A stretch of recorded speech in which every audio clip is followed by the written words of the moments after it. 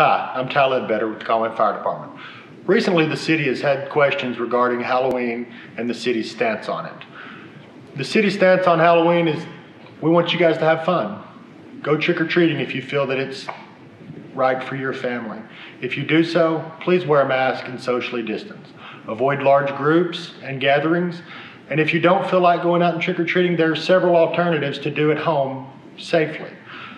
If you need further information, the Arkansas Department of Health has released guidelines on Halloween, and they can be found at the city's website, the state's website, or on our social media. Thanks, and have fun.